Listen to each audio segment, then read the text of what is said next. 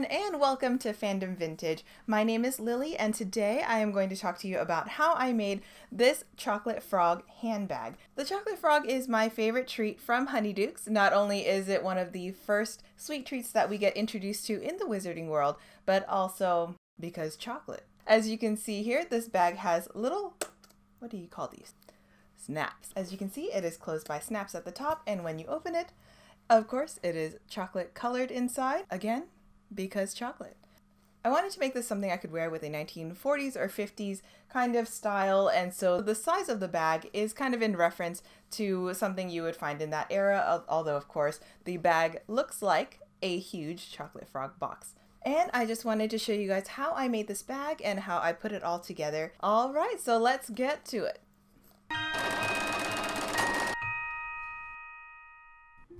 So the first thing I did was to come up with a template of all of the pieces and printed them all out, laid them side by side, and taped all the pieces together. And here they are, all cut out. I'll be using some heavy-duty chipboard, some hot glue, spray glue, rivets, snaps, a set of purse feet, and 2 rolls of the Cricut Everyday Iron-On in gold. I'll also be using an X-Acto knife, hole punch, ruler, and some tape. After cutting out all of the template pieces for the chipboard, I traced them all onto the chipboard and cut them out with an X-Acto knife. In total, there are 5 rectangular pieces, 5 triangular pieces, and a pentagon. Here I'm using a little bit of tape to hold all of the pieces together to form the top of the box. I just wanted to make sure everything lays nice and even, and then laying it out flat using a larger piece of tape just to make sure things stay nice and secure while we glue everything together.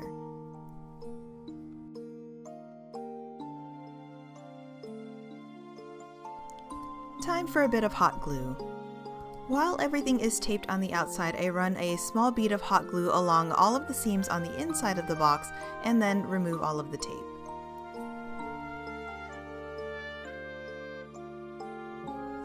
Then to reinforce the outside, I also run a bead of glue, scraping away any excess with a scrap piece of chipboard. For the bottom of the box, I did use a random box I had lying around to create a 90-degree angle while gluing the rectangular pieces to the pentagonal piece. And I also glue the vertical edges between each of the rectangular pieces as I go along.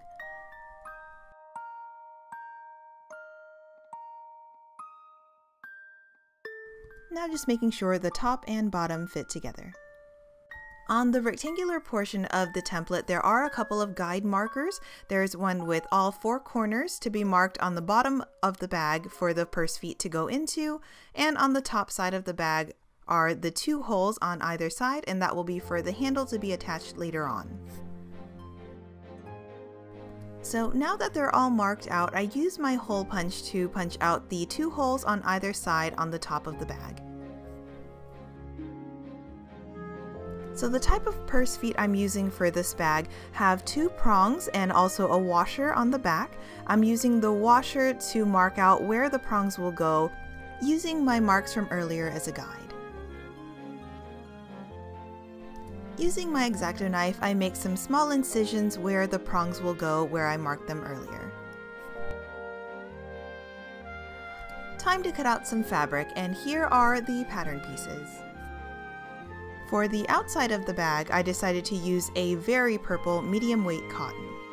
Here I am tracing out the pattern onto the fabric. I also fold down the seam allowance and mark that as well. And this is just to give myself a better guide to sew later on.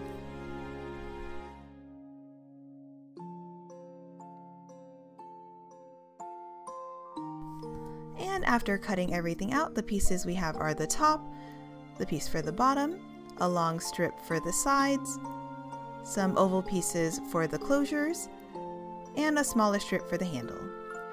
Now for the inside of the bag, I decided to use a brown felt, which I then traced out the felt pieces and cut out as well, keeping in mind that most of these do not have a seam allowance except for the one seam that I will be sewing later on. Because I'm using craft felt, it isn't quite long enough for that long strip to go along the sides, so I decided to break it up into 3 shorter strips instead.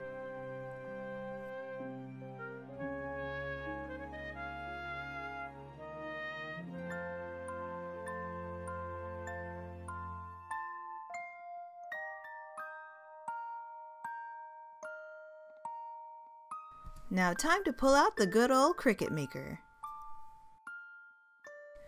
So very important thing to do in Design Space before cutting anything out in the Cricut Maker is to mirror the image, otherwise the text will be backwards on the vinyl later on. So just smooth that gold vinyl onto the Cricut mat and let her rip.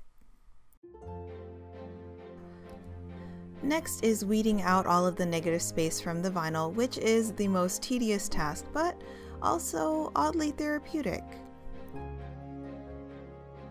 So now we're left with the gold vinyl all cut out, still on the plastic backing. Now before ironing on the vinyl to the fabric, there is a flower on the top left corner that I will be cutting out and setting aside for later, since that will be going on the seam. Making sure I have the rectangular shape tab on the bottom, I preheat the fabric and lay the vinyl down, making sure to line up all of the corners with the fabric. Then I place a pillowcase over the whole thing and hold and press the iron, flip it to the other side and also iron the back side. Let it cool completely and peel off that plastic backing.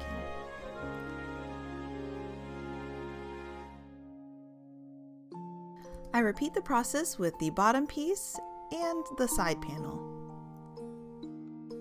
Now to attach the side panel to the bottom piece. In order to do this, I will be placing right sides together and pinning all the way around all 5 sides of that bottom piece and sewing it all together. And as you can see here, I also clipped the corners where the side panel would round around the corners so that it won't bunch when we flip it right side out. I decided to keep the ends open and not sew them closed quite yet, that way I can slide the fabric over the box, and here I'm just making sure everything fits.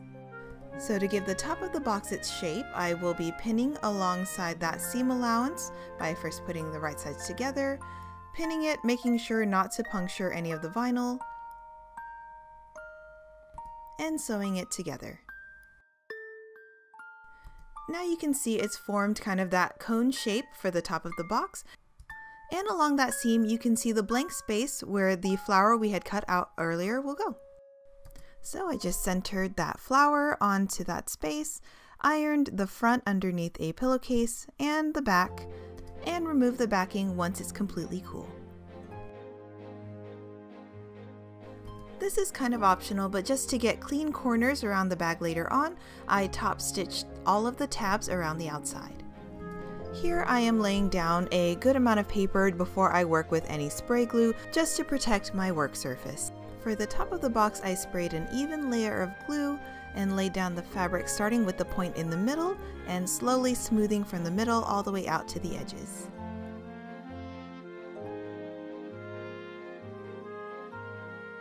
For the inside, I just laid a little bit of glue along the top edges, and I accidentally sprayed all 5 edges, but this one is actually just 4 edges to fold down the tabs, and excluding the rectangular tab, which is what we're going to be using to attach the top of the bag to the bottom later on. For the other half of the box, I made sure to orient the bottom where the purse feet were marked were towards me, sprayed an even layer of glue only along the top side, and smoothed the fabric over, making sure to match up the corners, and the open seam is in the bottom corner. From here, I just glue down one side at a time, starting where the open seam is, and just smoothing down all of the sides all the way around till we get to the other side.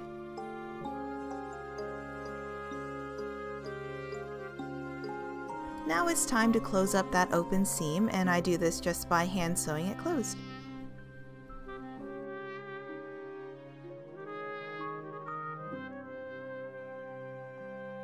Going back into the inside of the box and spraying just a little bit along the top edges, I fold down all of that excess fabric and press it down to give everything a nice clean edge. Now onto the purse feet. I used my X-Acto to cut some slits in the fabric using the holes I made earlier as a guide. The prongs of the purse feet can now go into those holes that we had cut open, and on the inside to place the washer where those prongs are, and press the prongs down to secure them in place. Next, I sprayed a layer of glue only on the bottom side of the box, and this is to attach the top side of the box using that rectangular tab that we left out from earlier.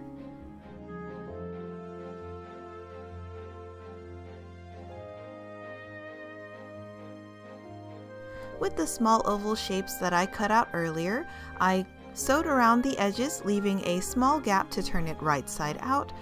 I use a little pencil to help me do that, and tucking in the frayed edges and the open edges, and top stitching all the way around the outside. I repeat the process with two small rectangular pieces, and also with the shorter strip for the handle of the bag. Once the strap is done, I slip it through a 1-inch D-ring and secure it by sewing across.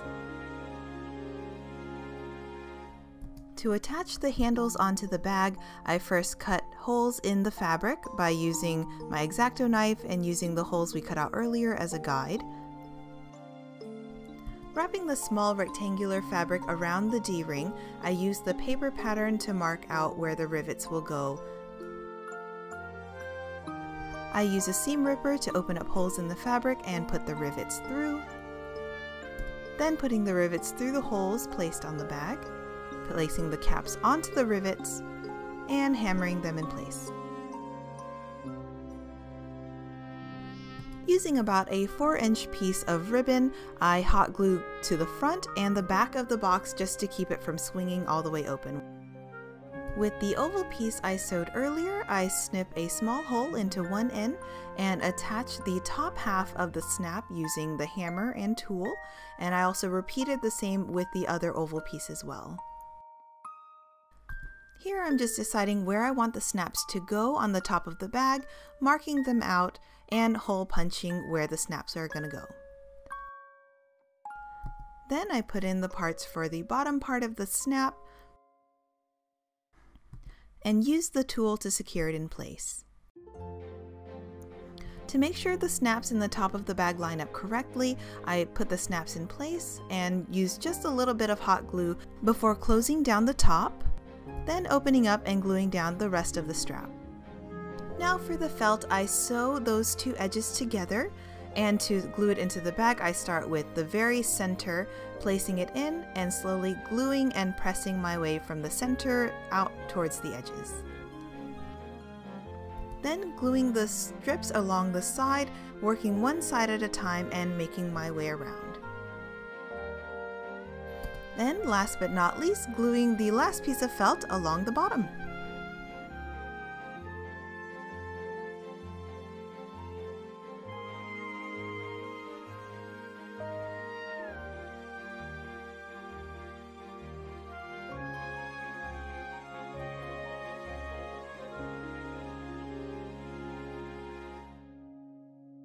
And there we are. I know that there were a lot of different gadgets and tools that I used to put this together, but if you'd like to try to make one for yourself, I do have a template and pattern that I will go ahead and link for you in the description box below, and that does include the SVG file that I use to cut out this design out of vinyl with the Cricut Maker. Alright y'all, well I hope that you enjoyed watching how I made this bag and following along with me. If you did, please feel free to like my video and subscribe to my channel for more vintage, geeky, crafty goodness. Thank you so much for watching, and I'll see you all next time.